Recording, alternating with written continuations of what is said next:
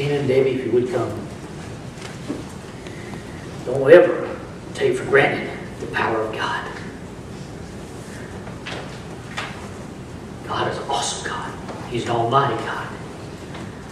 And He died for you. And He died for me. With every head bowed and every eye closed, let me tell you how awesome God is. You and I were not good enough to go to heaven. And God said, I don't want that to happen. But I don't want to force anybody either. So what I'm going to do is I'm going to lay not the down payment. I'm going to pay for it in full. I'm going to send my Son to die on the cross. It's not going to be an electric chair. It's not going to be legal injection. I'm going to let Him be humiliated for the whole world. I'm going to let Him get beaten and crucified like no other person ever has been or will be. And I'm going to let Him suffer up there on the cross.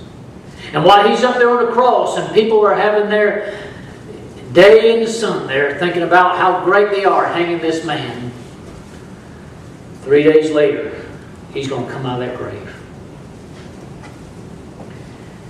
God has power over death. And God loves you and I so much that He sent His only Son to die for us. And He says that if you'll accept Him as your personal Savior, you can have reservations in heaven. Maybe you're here this morning and you have never received Jesus Christ as your Savior. Today is the day. You're not promised tomorrow. That's how awesome my God is. He made it equal for everybody. You say, well, I got to do this. No. He said, you are saved by grace, which means a gift through faith. If you've never asked Jesus Christ to come in your life and save you, we're going to sing a song of invitation. And I'm going to ask you, if the Lord's laid on your heart to get saved this morning, you walk down this aisle and you shake my hand. You say, Brother Mike, I need to get saved. I'll take it from there. I can't save you, but I can show you how to be saved. You say, well, it's kind of embarrassing. I'm a little shy. With every head bowed and every eye closed. My awesome God, my awesome Lord, went through public humiliation so that we could have this day. You come this morning. Maybe you're here this morning and you're saved. And you've never been scripturally baptized. You've heard all the things, maybe sprinkling or pouring. It's all the same. Let's don't cover up the doctrinal issue. Baptism is by immersion. Period. The word baptizio means under. It means to go underwater. It means by immersion. Or maybe you're here this morning, you've never been baptized because you've heard that you don't need to get baptized to get to heaven.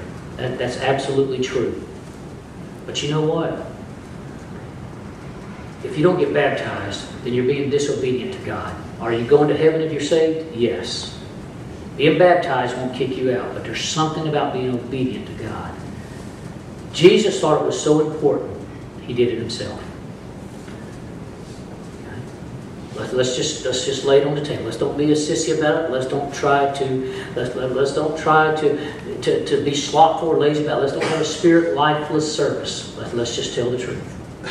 Maybe you're here this morning, you're saved, and you need to come for baptism.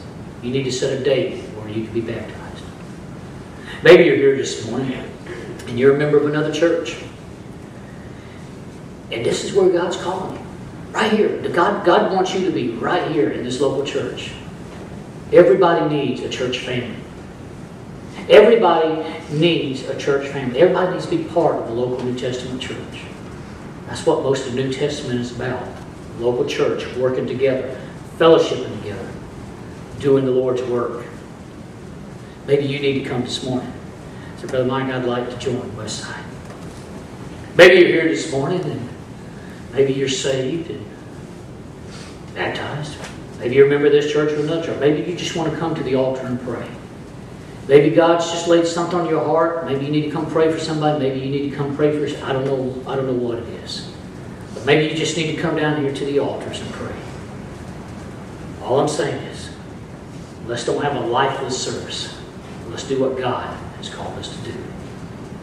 Don't ever underestimate the power of God. Father, in the name of Jesus, this is not my service. I'm not God. I'm a sinner saved by grace. And Lord, I've delivered a message. Lord, these messages convict me. They comfort me. They encourage me. And Lord, they give me righteousness. Lord, they give me so many things.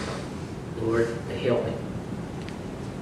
And Lord, I pray right now, in the name of Jesus, that starting with me first, that we understand how important our homes are. We understand how important these pulpits are. We understand how important our churches are. It's so easy to blame the outside world, the unbelievers, the government, the educational system, Hollywood. But yet our own backyard is not cleaned up. Lord, right now, I pray you have your will and your way during this invitation. And only you be glorified through it. For it's in Christ's name we pray. Amen.